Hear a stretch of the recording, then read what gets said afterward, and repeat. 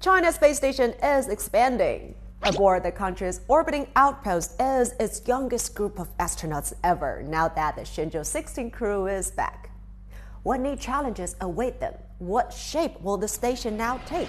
Let's get up to pace with the developments in space in this episode of Tech Please.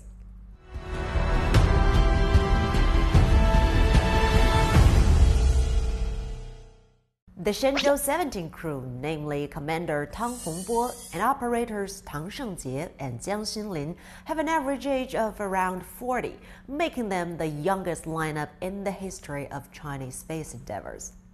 It's also the first time that a spaceflight team is being led by a veteran from China's second batch of astronauts, and not from the previous generation. Additionally, the two operators are from the third graduating class and are having their first journey to space.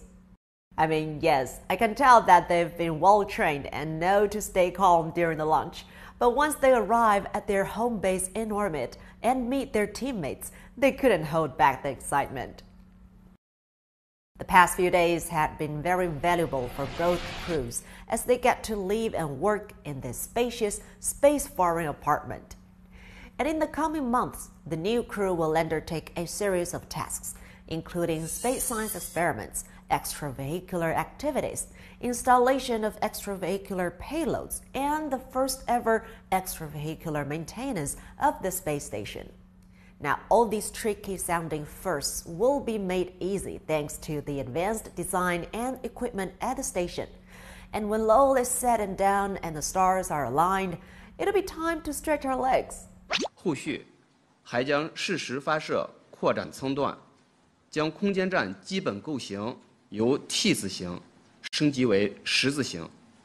The station's T-shape includes the Tianhe core module, which works as the command center, and two experimental modules, Wentian and Mengtian, which are dedicated to space science.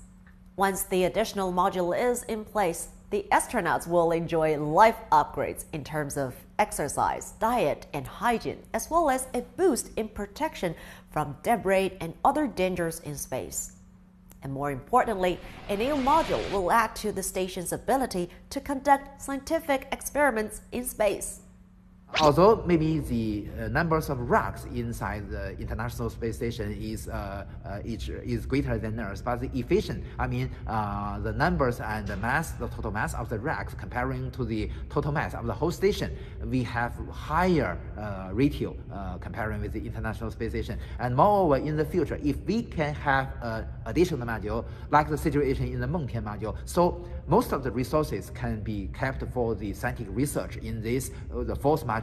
Also, the same situation for the fifth or the sixth module. So in the future, I believe that the efficiency, although it is already the highest in the world, but with the extension of the station, we can even have higher efficiency in scientific research works in the future. Space experiments are crucial to innovation in a wide variety of fields, such as medicine, engineering, and even scientific theories.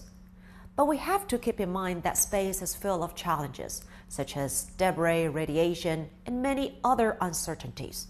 That's also why the China space station requires extravehicular maintenance. Furthermore, another module will also bring an extra layer of protection in terms of redundancy. And what's more exciting is that it will add more docking and berthing ports to the station, as we only have 3 at the moment. That would also allow the possibility of connecting modules from other countries. You see, China's been very welcoming in international participants who want to work with China's space program. And that offer extends to the country's manned moon landing set for 2030.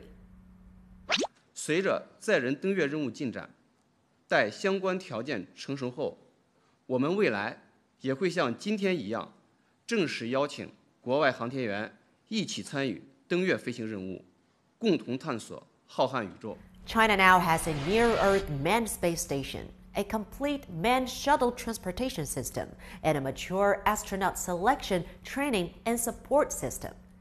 It is able to carry out crewed missions on a regular basis with a frequency of twice a year. Now, what would you expect as the station keeps expanding? Leave a comment and let us know. That's it for this episode. Stay tuned for more tech, please.